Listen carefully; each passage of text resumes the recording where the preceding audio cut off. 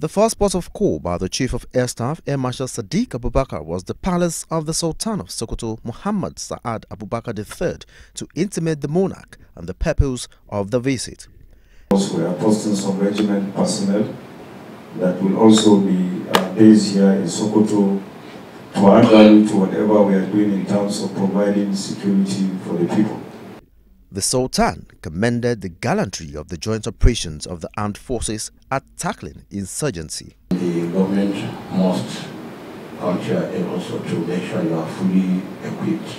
The operational visit took the Chief of Air Staff to the 55 Forward Operations Headquarters and base to inspect facilities on ground, after which he gave an assessment. The ATR is a surveillance aircraft, and we have other surveillance airplanes that we are switching over from one sector of the country to the other.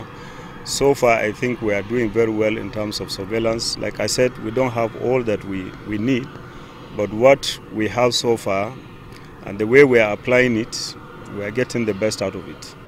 He reiterated the Nigerian Air Force combat readiness to live up to its mandate. Olajide Bello, NTA News.